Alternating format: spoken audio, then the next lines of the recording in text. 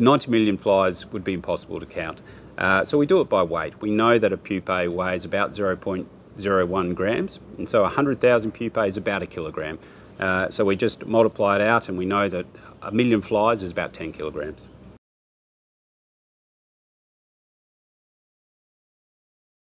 So the particular strain of fruit fly that we breed at the Western Australian facility has a unique gene that means only the males will survive above a certain temperature. So once we harvest the eggs, we heat them in a water bath up to a temperature of about high 30°C range, and at that point we know that only the male eggs survive. So then when we hatch the eggs and they form pupae, we've got males only. Then we will take those pupae, we'll put them in an X-ray machine, and that ensures that those males are then sterile and we can release them into the wild.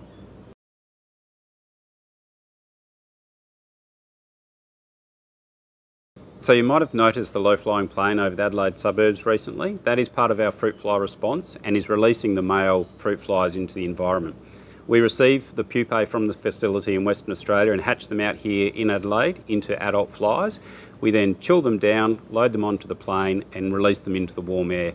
When they feel the warm air, they start to liven up and they'll find a tree to settle in. So if you do see that plane, we'd love you to take a photo and tag us on Facebook or Twitter.